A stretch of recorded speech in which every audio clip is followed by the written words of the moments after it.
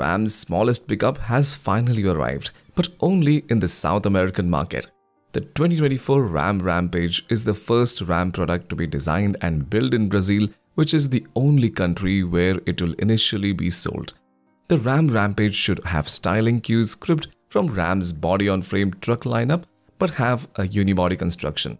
It's expected to share the same underlying performance with the Jeep Compass, Alfa Romeo Tonale, and Dodge Hornet. The Ram Rampage measures 5,028mm long, 1,886mm wide, and 1,780mm tall with a wheelbase of 2,994mm. As far as capability, the automaker says the diesel Rampage has a payload capacity of 2,237 pounds. The gas models come in a sustainably lower 1,653 pounds. Rampage is applied the same design language as the large pickup trucks of the Ram brand. The car owns a large grille with the logo of the American brand in the center. The two sides of the grille are compact headlights surrounded by a hook-shaped LED daytime running light strip. Rampage's front bumper is designed pitifully, comes with two small fog lights. At the rear, Ram Rampage is equipped with a vertical taillight cluster with an interior shaped reminiscent of the American flag. Inside, the dashboard layout is similar but not identical to the Jeep Compass.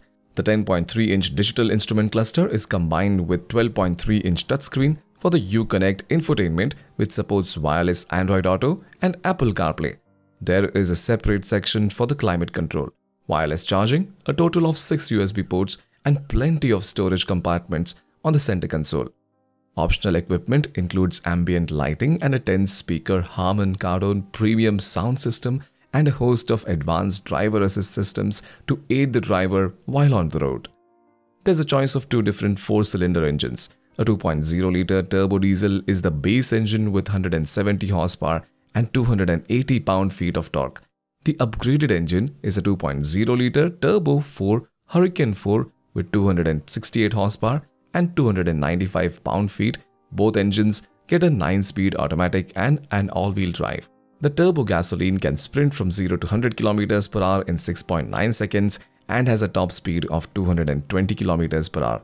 On the other hand, the turbo diesel version can go from 0 to 100 km per hour at a slower 10.9 seconds and can only reach 186 km per hour top speed. The Rampage will likely be announced in the US market later this year, which means we should see a small pickup truck grudge match soon enough.